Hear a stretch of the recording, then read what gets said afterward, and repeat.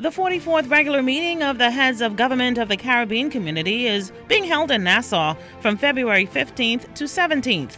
Tune in to Live at CARICOM, live from Bahamar on Thursday, February 16th and Friday, February 17th at 8:30 a.m. Live at CARICOM returns on Thursday and Friday at 8 p.m. with a wrap-up of the day's events. Keep up with CARICOM 2023 on the only network that matters, the ZNS Network. Another day of violence here in the capital as police investigate the circumstances surrounding a brazen shooting that's left 2 men wounded.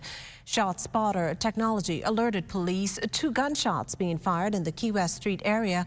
Based on preliminary reports, the victims were sitting in a yard when 2 men, one armed with a high-powered rifle, another with a handgun, exited a dark-colored vehicle and opened fire in their direction, injuring them multiple times.